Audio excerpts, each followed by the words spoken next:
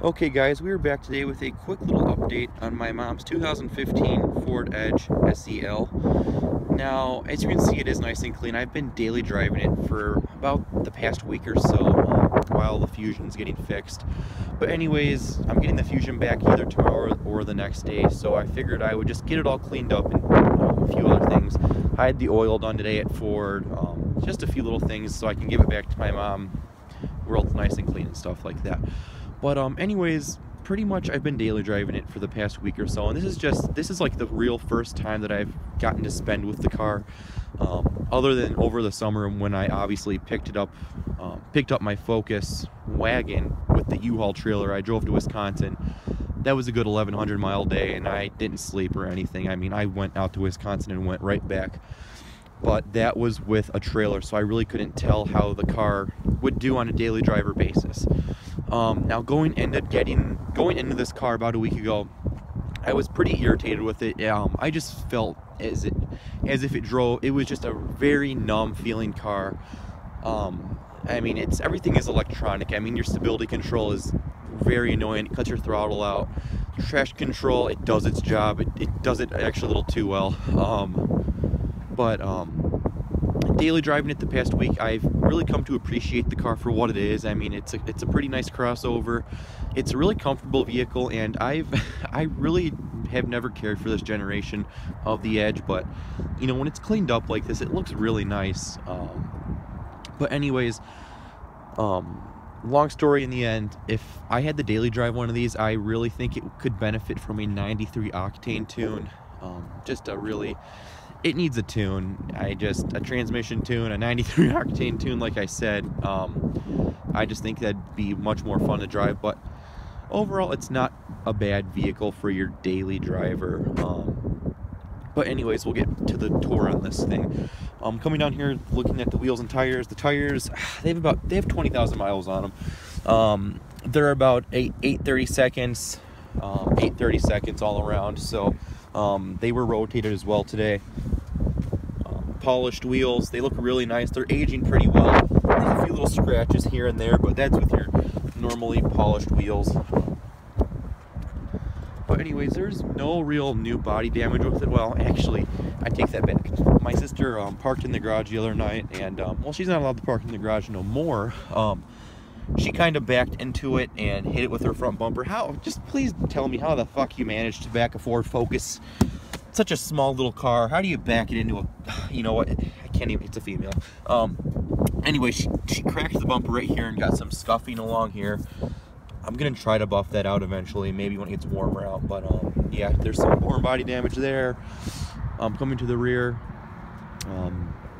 it's the rear. I mean, we threw an elliptical in it, and I think it scuffed that up pretty well, so I don't know if that'll come out or not, but it seems to be pretty dug into the clear coat.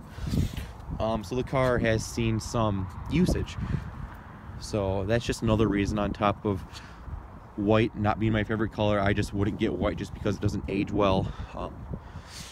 Yeah, coming back here, got the wheel locks and stuff like that, which are a pain in the ass. I hate those wheel locks. Coming up to the front, you have projector halogen headlights, your LED squares down there.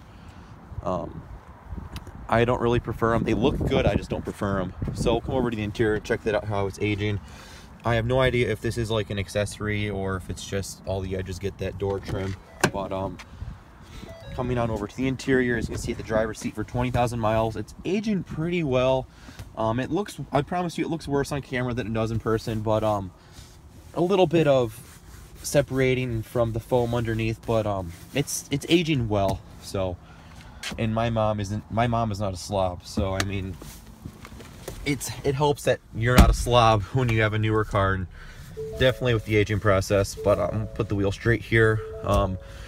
Looking at the leather wrapped wheel, there's no real shine going on with it. I mean, it's only 20,000 miles, but 20,000 miles on some Fords looks a lot different than this. Let me tell you, just if you don't believe me, go on Auto Trader and take a look. Door panels, they are holding up very nicely. I mean, they are solid build qualities. I mean, vinyl, leather, it's all vinyl and foam here. Power locks, power windows, power mirrors, gauge dimming right here. You have headlights, some storage down here. Same steering wheel. I love this steering wheel design. It shares with the Fusion. You have your paddle shifters here, which they're there. They're just there because Ford put them there. I mean, they're really not an enthusiast type of paddle, but this is not an enthusiast car. So as you can see, checking out your mileage there, 2222.2. I just filled up, got the oil done right there. So yeah, electronic parking brake. I'm gonna start getting used to this because in my next new vehicle, it's gonna have one of these, and it's gonna be a stick. So I've just been trying to get used to the electronic parking brake. So what you do is just to let off, you just put your foot on the brake, lift that up, and then to engage it, you just put your foot on the brake and pull up, and it will engage right there. So there you go. Dual zone climate control, automatic climate control. I love automatic climate control. I hated it. I just hated it before, but now I understand how it works, and it's awesome. Checking out all that, you know, typical Edge. Just want to keep you guys, get you a little update here. It's been a few months, and the key fob is on me, and fucking hate that. But coming to the rear seats don't get too much use, but they're aging. I mean, they're brand new, you know. Cup holders. This back seat is amazing. I would totally road trip this back seat. Materials all do follow through as expected. I mean, for a car that costs upwards in the high 30s, so this definitely is a solid vehicle from Ford. The trunk is not powered. It's a base SEL with leather. I don't know if you could get SELs with cloth. I don't know. Double check that, someone. These seats do fold just by the push of a button. So there you go. You have a full size, it looks like. I know I've made videos of this car before, and I've pretty much done the same exact thing, so don't have to go all over every feature, but it's been a while since I made an update video on any type of car here, guys, so bear with me. Where is the hood pop? Right there.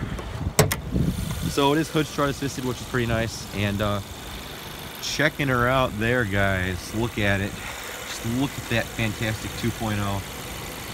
This is more along the lines of, it's a lease car, we don't really care, and neither do I, but yeah, there you go, guys. It's been a good motor. The power it's a smooth power delivery. Like I said, I just think it needs a tune for someone like me that's more power hungry.